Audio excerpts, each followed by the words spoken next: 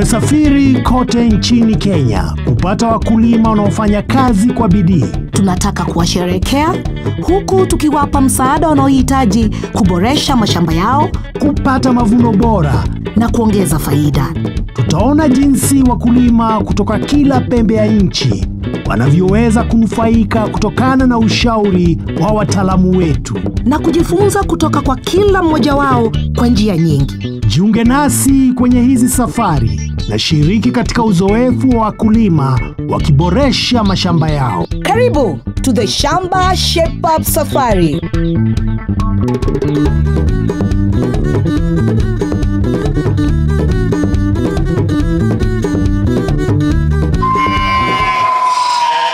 Jambo na karibu kwenye Shamba Shape Up. Leo tuko hapa kaunti ya Uasin Gishu na tunamtembelea Steven na Lenah Rotich. Hawa ni wakulima washupavu. Hebu angalia, wako mpaka na trakta. Itakuwa vizuri sana kuendesha trakta hii. Tony, kumbuka kazi ambayo imetuleta hapa. Tumekuja kushape up shamba. Haya basi, kwanza tutaanza na mimea yao. Wako na zaidi ya ekari 2 za mahindi. Kisha tukimaliza tutashape up nyumba yao. Tutaanza na mahali wanapoishi, kisha tuende jikoni. Haya basi, ungana nasi ili uone tunavyoendelea kuendesha hii trakta. Tony, tumekuja kushape up shamba. Haya basi, twende kazi. Twende. Haya. Na hawa hapa ni wakulima wetu. Steven amemwoa Lenah na wana watoto 6. Shamba lao lina ukubwa wa ekari 4. Nusu yake likiwa limetengwa kukuza zao linalopendwa Kenya, mahindi. Ndio, na yamevunwa tu hivi punde. Hivyo, twende tukakutana na wakulima wetu. Steven! Yeah. Lenah! Karibu. Mnakaribishwa. Asante sana. Tuonesheni shamba yenu. Tuendelee. Haya. Ni huku? Asante, ni huku. Haya. Pamoja na mahindi, wakulima wetu wana ng'ombe, kuku. Angalia Tony, kuna wengine jikoni. Hakika tunaweza kusaidia kusafisha hapa. Sawa, hebu tuangalie nini kingine tunaweza kufanya. Kwanza mahindi. Mmefanya kazi nzuri sana. Lakini katika kila shamba kuna changamoto hapa na pale. Naam. Changamoto ambazo ninapata zaidi kwa mahindi. Mahindi tukipanda, ikianza kukua inakuwa polepole. Na mavuno nayo yamekuwa namna gani? Mavuno inakuanga ni mavuno duni. Hii kuni nanunua natumia kuwasha hii ama kutengeneza chakula. Sasa natumia muda mwingi sana kutafuta kuni, isitoshe natumianga pesa. Moshi huku pia inasumbua hata macho. Hata macho sasa. Pole sana. Huwa natumianga hii taa ya chumni, mafuta kununuliwa, pesa. Tuko na siku moja peke yake, kwa hivyo hatutaki kupoteza muda sana. Twende kazi tu. Asante sana. Karo, naam Tony. Shamba maridadi kweli. Bila shaka Steven na Lenah wamefanya kazi vizuri, lakini tungetaka kuwainua juu kidogo.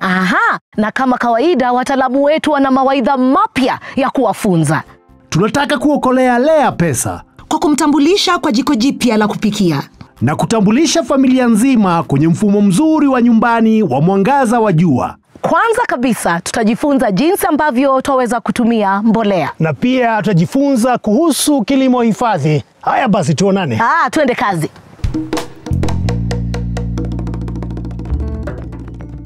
Tukielekea kukutana na mtaalamu wetu wa kwanza wa siku ya leo, kulikuwa na habari njema. Matokeo ya kipimo cha udongo yameshafika. Kabla ya kupanda mazao yoyote, ni muhimu kujua hali ya afya ya udongo wako. Kisha utajua aina gani ya mbolea unafaa kutumia na kama udongo unahitaji kuwekwa chokaa ya kilimo au jivu ndimu. Ole wangu, majibu sio mazuri.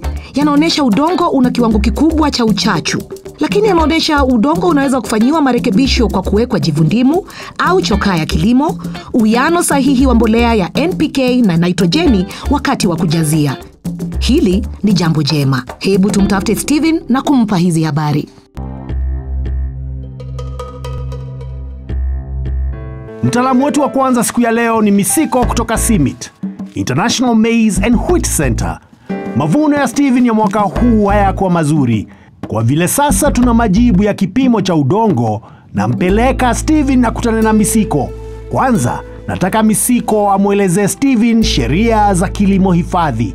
Kisha tunaweza kuangalia matatizo alionayo Steven na jinsi kilimo hifadhi kinavyoweza kusaidia. Kilimo hifadhi ni kusanyiko wa mbinu tofauti ambazo hutumika kuimarisha kilimo cha kawaida. Kwenye huo mkusanyiko, jambo la kwanza, usisumbue ardhi kila wakati. Manake unaposumbua ardhi, unapoteza rasilimali kwenye udongo. Jambo la pili, tumia mtindo mwema wa kupanda mimea. Kwa mfano kwa Kiswahili tunasema hali ya badilisha. Lakini utumie jamii ya mikunde, yani kwa Kiingereza legume, na jamii ya nafaka kama vile mahindi na ngano. Swala la tatu, usiache ardhi ikiwa tu iko wazi. Funika ardhi kila wakati. Utaweza ukatumia masalia ya mahindi au utaweza kutumia jamii ya kunde kama vile marage ambayo hufunika ardhi vizuri. Ya 4, tumia mbolea unavyopaswa, mbolea kemikali. Jambo la 5, tumia mbegu inayofaa. Manake hata ukatumia mtindo wa kilimo hifadhi, usipopanda mbegu ambayo inafaa, hutavuna vizuri. Sawa, sasa hebu tuone jinsi kilimo hifadhi kinavyoweza kumsaidia Steven. Naomba unieleze kwa kifupi historia ya shamba lako. Imekuwa ni muda mrefu sana pengine ikilimwa zao hili ya mahindi. Ndio. Tangu wakati ule wa babu yangu ni zaidi ya miaka 30. Miaka 30 ya mahindi tupu. Hiyo. Haya basi. Mavuno yamekuwaje? Yamekuwa yakienda juu au yamekuwa yakipungua? Sasa ni kinyume ya vile ilikuweko hapo awali. Siku za babu yangu pengine angeweza kuvuna zaidi ya gunia 50 kwa ekari moja, lakini mimi sasa tunavuna chini ya 20. Swala la kwanza, kabla ya kupanda, jaribu sana kusikiza mambo ya utabiri wa hali ya hewa. Ujue mvua inaanza lini. Kabla tu ya mvua kwanza kunyesha, tumia herbicide. Herbicide ni kemikali ambao ukipuliza kwenye shamba unaua magugu, yani weeds. Unapopanda mahindi, ukitumia mbegu inayofaa. Ukitaka mbegu ambayo inafaa kwenye sehemu yako, unamuuliza afisa ugani aliye karibu nawe. Tumia mtindo unaofaa, kwa mfano kubadilisha, yani rotation kwa Kiingereza, au kuchanganya. Na unachanganya nilivyosema mahindi na jamii ya marage. Sawa. Ukishafanya hivyo, ikifika wakati wa kupalilia, nimesema usipalilie sana. Unaweza kutumia mkono kutoa yale magugu, au unatumia jembe ambalo alisumbua ardhi sana. Alafu unapopanda unatumia kile chombo ambacho tunaita ripper, au unaweka tu mbegu ile sehemu ambayo umesumbua kidogo, unafunika. Alafu wakati wa kuweka mbolea, unaweka mbolea yako kulingana na maagizo ya watafiti. Ukifika wakati wa kuvuna, masalia ya mahindi unabakisha kwenye shamba. Tunataka tufunike ardhi ili usipoteze ule unyevu kwenye ardhi. Na vile vile hatutaki momonyoko. Utaanza kuona mabadiliko yakiingia, na sio tu kwa mahindi, unaweza kufanya huo mtindo kwa mimea nyingine. Itanichukua muda gani niweze kuona mavuno mazuri kupitia kwa mtindo huo? Sasa wewe umetumia hizo rasilimali kwa muda mrefu, takribani miaka 30, lazima utakuwa mtulivu ili ungoje muda ambao unafaa, lakini manufaa yakianza kuingia, kwa mfano, utaokoa hela nyingi. Kufanya kilimo hifadhi, hatua mojawapo ambayo Steven anaweza kuchukua kurudisha uwiano wa udongo kwa haraka ni kutumia mbolea. Hivyo nimemwalika Naomi kutoka Mavuno kuja kumpa Steven ushauri. Vyema, na hawa hapa Tony na Steven wamefika. Hebu tuone Naomi ana yapi ya kusema. Steven, tumekuwa tukikungoja sana tukiwa na Naomi hapa. Habari Mr. Steven. Nzuri sana. Naona mahindi yako ni nyembamba sana. Na kisha hii mahindi ni ndogo. Size yake ni ndogo. Umepatana na changamoto gani kwa shamba lako wakati unalima mahindi? Changamoto ambazo ninazipitia, ninashuku ya kwamba inatoka kwa mchanga. Sababu nikipanda mahindi yangu, naona mahindi inaanza kumea. Ikifika kiwango ya goti, inaanza kubadilisha rangi yake. Alafu ikiendelea kukua, inaanza kuwa nyembamba. Basi ikifikia wakati wa kupata mazao, naona ni ndogo. Mavuno ambazo nimekuwa nikizipata ni magunia chini ya 20 kwa ekari moja. Iko shida mali.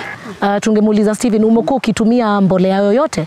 Nimekuwa nikitumia mbolea kutoka kwa mifugo. Ningependa kukueleza kwamba upime mchanga yako. Baada ya kupima mchanga yako, ujue ni kiwango gani ya chumvi nyeko kwa mchanga, ama kwa Kiingereza tunaisema acidity level. Baada hapo ningekupendekeza utumie Mavuno fertilizer. Naweza kutumia Mavuno fertilizers pamoja na mbolea ile ingine ya kawaida. Mbolea ya ile inatoka kwa mifugo. Kwa mifugo. Yeah. Unaweza tumia pamoja. Okay. Unaweza changanya yote pamoja. Sawa. Naomi, mbona unasisitiza kwamba wakulima watumie mavuno fertilizer? Ukiangalia hii mahindi, umepanda ukitumia mavuno fertilizer, unaona size yake. Tofautisha na hii yako. Ukikutanisha yote pamoja, ni gani macho imependa? Ni hii nyingine kubwa hii. Ndio maana nakwambia utumie mavuno fertilizer kwa sababu itaongeza uzito wa mahindi yako na size ya mahindi yako. Haya magunzi mawili ya mahindi yanaonesha wazi faida za kutumia mbolea kama mavuno. Lakini aina yoyote ya mbolea ya mavuno inafaa? Na hii fertilizer inalingana na mimea. Inategemea ni mimea gani unataka kupanda.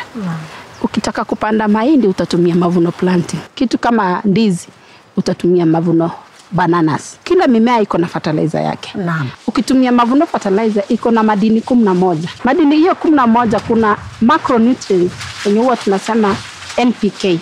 Hiyo ni ile tunasema primary nutrients. Ama ni ile madini ambaye mahindi inahitaji wakati wa kuguza. Kiwango cha nitrogen ni 10, phosphorus ni 26 na potassium ni 10. Iko na secondary nutrients. Haya ni madini gani? Secondary nutrients tunasema ni magnesium, kuna calcium na kuna sulfur. Na zinafanya nini kwenye mahindi? Kama mchanga yako ilikuwa na chumvi nyingi ama ilikuwa ni acidic, inaipunguza acidity level. Inafanya ikuwe sawa. Inafanya ikuwe sawa. Tuendelee. Kisha kuna the trace elements. Naam, trace elements. Hizi nazo ni zipi? Ni zinc, kuna boron, kuna molybdenum na kuna copper. Na zinafanya nini? Hii madini inasaidia mizizi ya mahindi kunyonya hiyo madini yote katika mchanga. Ikiwa umenishawishi nitumie mavuno fertilizers, nitazipata wapi? Utapata kwa maduka ya kuuzia madawa ama za kuuza fertilizer. Karibu na wewe. Na bei yake. Utapata na bei mzuri. Kwa hivyo Steven hata lia sana. Hawezi lia. Tony, nakwambia imekuwa ni mafunzo kweli Kabisa.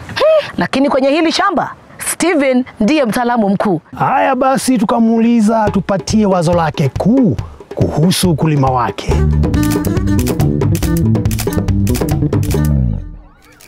Ninatoa changamoto kwa wakulima wote waweze kufuga ng'ombe ya maziwa, sababu maziwa tunapata kila siku na hiyo inakuwezesha uuze ulipe karo ya watoto wa shule. Pili, unaweza kupata ndama ambayo wakati mwingine utabadilisha iwe pesa. Tena kutoka kwa hawa ng'ombe ninapata mbolea. Kwa hivyo ninamshauri kila mkulima aweze kufuga ng'ombe ya maziwa.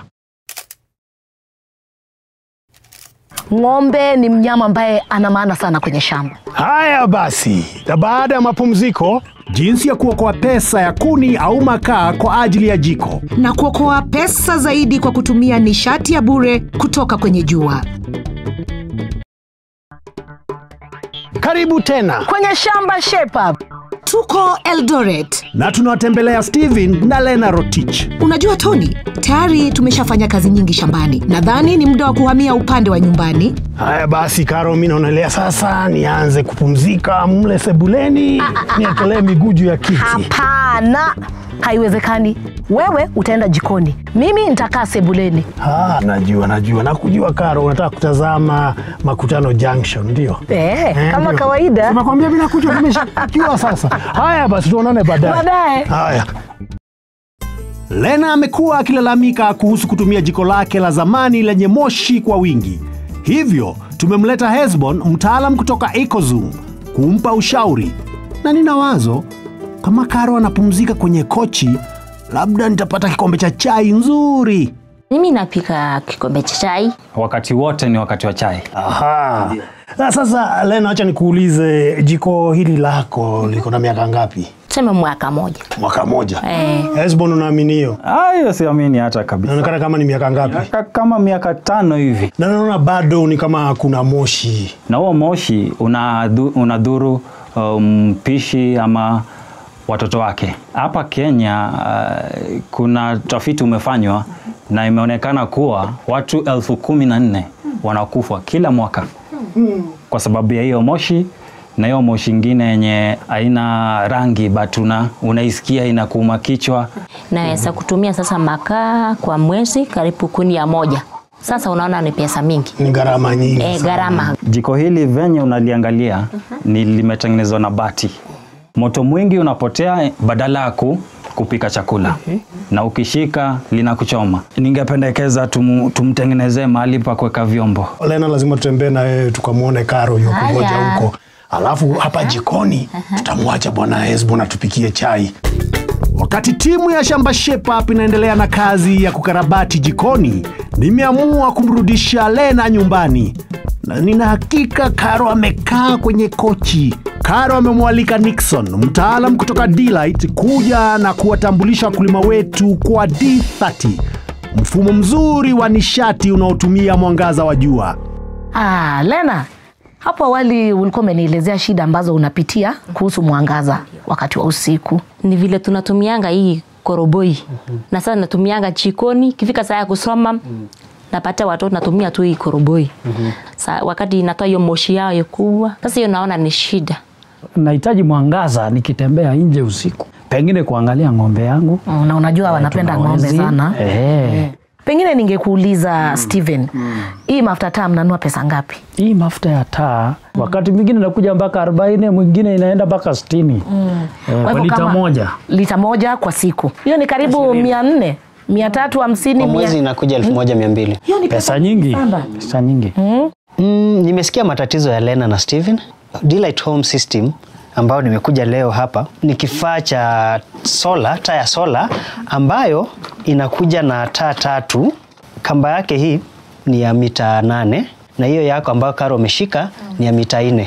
Kumaanisha ya kwamba mita 8 ya kwanza itapelekwa paka jikoni. Hii mita 8 ya pili itaenda paka kwa bedroom. Mita 4 itabaki hapa kwa living room. Inafanya kazi vipi? Kifaa hiki kinakuja na solar panel.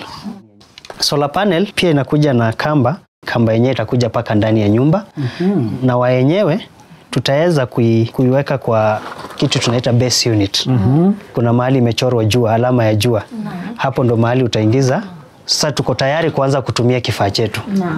So Lenah, hii tutaingiza hapo, alafu nitakuomba ufinye hiyo switch. Ukifinya mara ya kwanza, kifaa hicho kitawaka kwa muda wa masaa 8. Ukifinya mara ya pili, kifaa hicho kitawaka kwa masaa 4. So kumaanisha hapa tunakupatia mwangaza ambao haina madhara yote kwa afya ya watoto, na watoto wataweza kusoma kwa muda mrefu. Kwa ufupi, Nixon, unasema inatoa nguvu yake kutoka kwa jua. Kwa hivyo ameshaanza kuokoa pesa. Tayari Steven.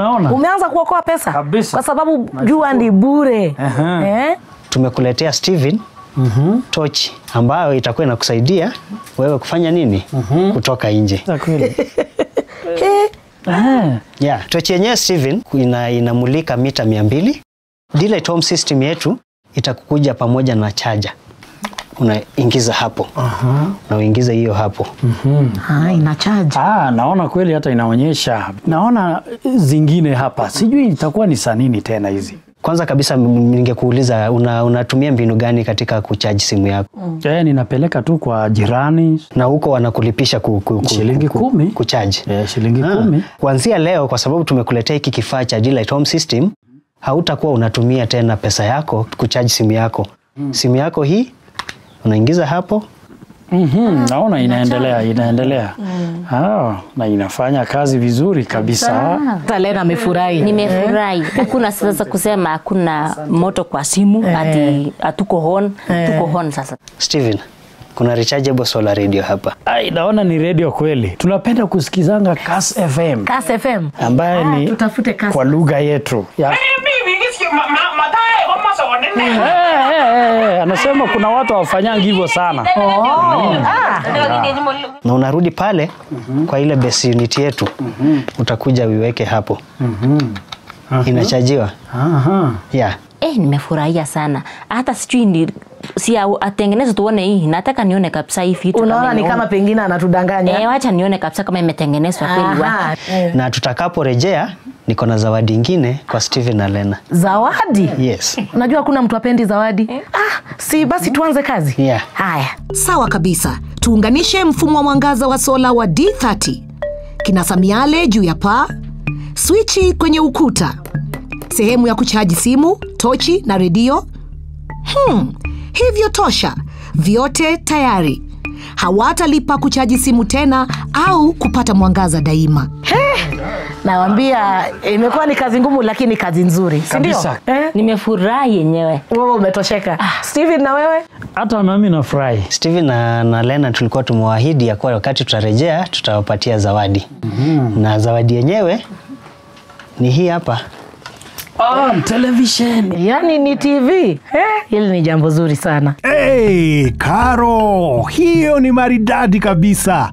D-Light sasa wamezindua mfumo mpya wa sola wa kinyumbani X850 unaotumia taa 4 za sola, taa maalum, radio, tochi na sehemu ya kuchaji simu. Na kwa hiari wako na televisheni maridadi ya kutumia miale ya jua.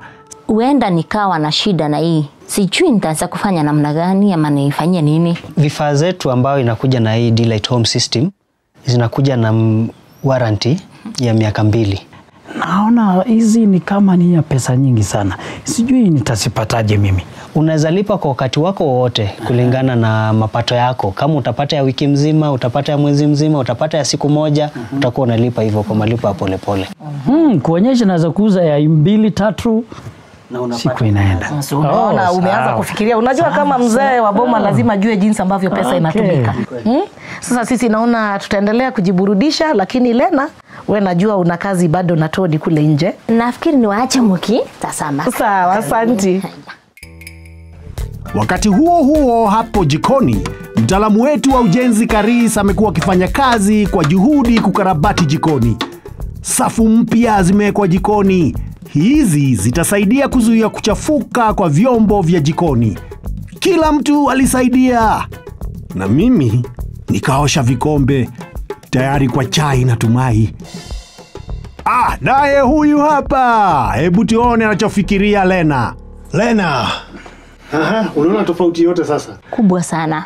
Nimeona nyumba imepangwa vizuri. Kwa hivyo inakaa maridadi kabisa. Maridadi sana. Alafu pia waona bwana Hesbon hapa leo alikuwa mpishi na akatuandalia kikombe cha chai hapa. Chai tamu kabisa. Acha nionje. Ndio. Haya basi acha nikuwekee. Na nimepika na hii jiko letu. Imechukua muda mchache kabisa kupika hii chai. Haya bwana Hesbon, sasa tuelezee tumefanya mabadiliko gani hapa? Mabadiliko ni mengi. Kwanza tumemjengea mahali pa kuweka vikombe vyake, sahani zake, sufuria vizuri, mahali pamoja. Kitu kingine kipya cha tumeleta kwa jikoni yako, tumefungua dirisha. Hilo dirisha linaleta hewa safi. Nataka Lenah ebu inua hii jiko. Na inachoma. Umechomeka? Simaona sasa mimi. Haichomi. Naona ni jiko smart sana. Iko smart kabisa. Sababu yenye iko smart, tumeongeza vitu kadhaa kuifanya kwanza ikue mzuri kuangalia. Kitu kingine, ukishika ama mtu yote akishika haitakudhuru ama kukudhuru kwa hii moshi mwingi. Huku juu kuna chuma ngine ngumu kabisa. Itafanya jiko yako iishi kwa miaka na miaka. Na kitu kingine juu hiyo chuma itashika moto ipeleke kwa sufuria. Kwa hivyo hakuna moto itapotea huku kwa kando. Hapa kando mali umeshika na hujachomeka kuna kitu tunaita silicone. Hiyo inafanya jiko yenyewe ikue baridi isikuchome. Na jiko yenyewe vile tumesema kuna kitu hapo ndani tunakiita insulation. Hiyo kitu inashikilia moto ipotee kwa huku kando. Na hiyo inamaanisha utaweka makaa chache kwa 70% kuliko hiyo jiko ingine yenye ulikuwa unatumia. Inakupa pesa mingi kufanya vitu zingine. Hili jiko linatumia nusu ya makaa ambayo Lenah alikuwa akitumia. Na inatoa moshi kidogo na kuboresha afya. Ni haraka, rahisi na salama kutumia. Lakini je, itadumu? Jiko linadumu kwa miaka 5. Na si hayo tu Lenah. Jiko yenyewe iko na warranty ya mwaka 1. Na sasa ataitoa wapi akitaka? Jiko lenyewe tunaliuza kwa watu tunaita distributors na pia kwa bank ya Equity. Alafu alipe kwa malipo hapo pole. Haya basi tufurahie kikombe chetu cha chai. Sawa sawa? Kabisa. Haya.